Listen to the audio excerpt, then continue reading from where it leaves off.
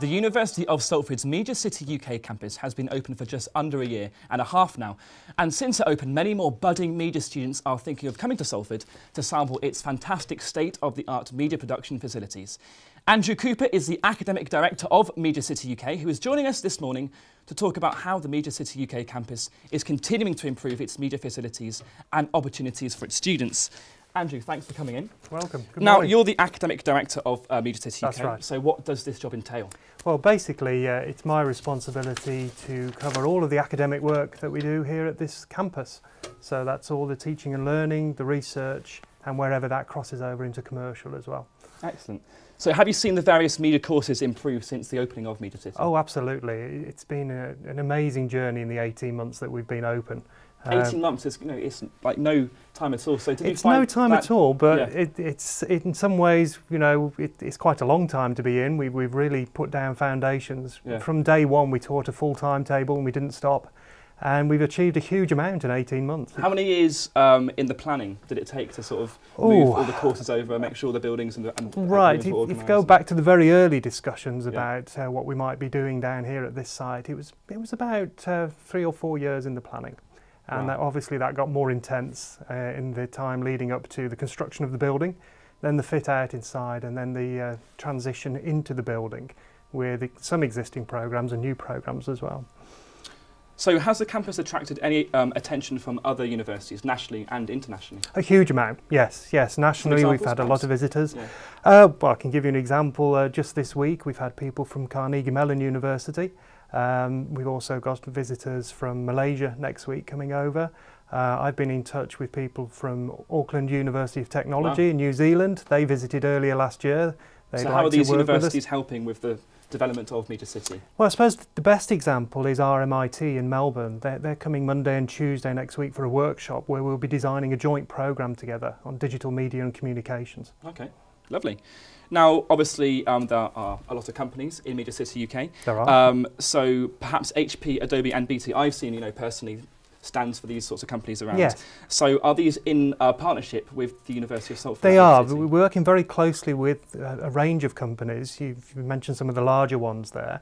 So for instance, with Adobe, some of our undergraduate students and postgraduate students tested their new editing software. Oh, wow. It was only ourselves and CNN that were doing that. I'm very pleased to say the undergraduates broke it within one afternoon, which meant that it had to go away for some adjustments and repairs. And that was the student's fault as opposed to the company's fault? No, that's what the test is all about. Oh, right, it was supposed to actually break. Well, it wasn't supposed to break, but the way they were using it was so innovative, sure. It put such pressure on it that they had to go away and make some adjustments. So how many of these students got involved with that challenge then? It was about 20 altogether, and the postgrads got a much better version as a result of what the undergraduates had been doing. And we ran 2 competitions, and representatives from Adobe, BBC and ITV judged the final outcome. Wow. And awards were given. We've also worked very closely with HP.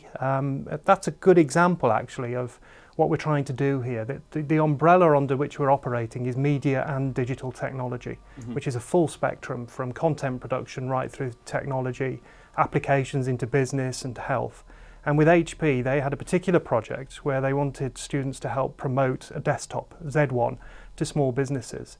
So we put together 5 teams, and each of those teams had a student from business, from media, from computer science, and from art and design. And the 5 teams produced, in the end, 9 videos, and the winning team, each member received £1,000 and a Z1.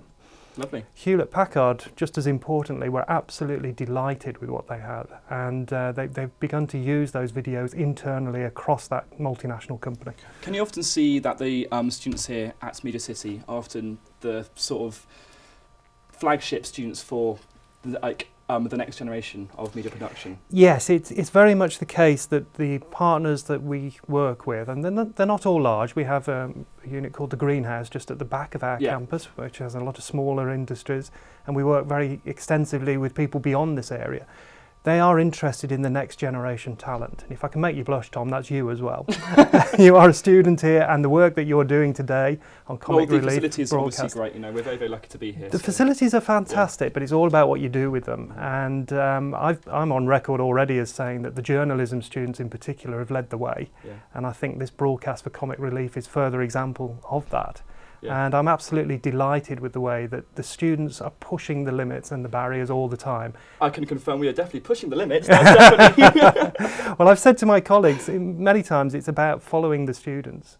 See where you want to go, because you're the next generation. You have the innovation, the creativity and the ideas for the future. What is good for me personally is that the whole sort of Salford University here, we are in collaboration with the BBC.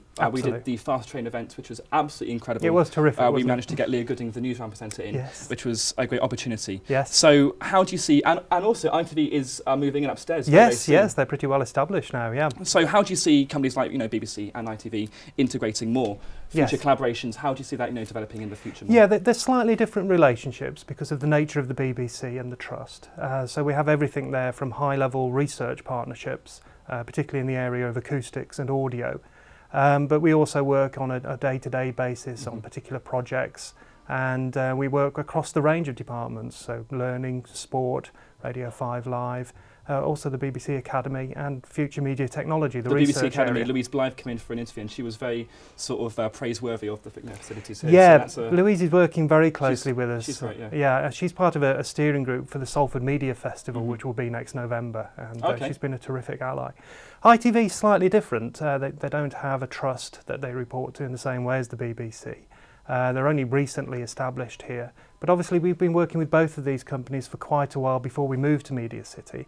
We're now operating at a strategic level with them, and with ITV we'll be looking at the power of the big idea in the near future and exploring that further. We've already produced a couple of films for them as they've moved in, so students have had benefits of that presence from day one, really. Lovely. Okay, well, so the final question here, where do you see Media City in 5 years' time? 5 years' time? Well, for a start it will be a lot bigger. This is the start of a 200-acre site. So it will be expanding, and planning permission is already in place. It is already very big. So. It is big, but it's going to get bigger. I see in 5 years' time that our presence here will be crucial to the way in which education becomes the real cornerstone of what's happening at Media City, which will distinguish it from a media business park. I think there'll be a range of companies here across that spectrum, media and digital technology. We'll have a new University Technical College, and the University of Salford is one of the sponsors for that. And we will be establishing that generation of talent that will be coming through. And increasingly, I think that talent will be establishing their own businesses and driving innovation in ways which will really explode the business models for the future. Thank you, Andy. Thanks for coming in. You're welcome.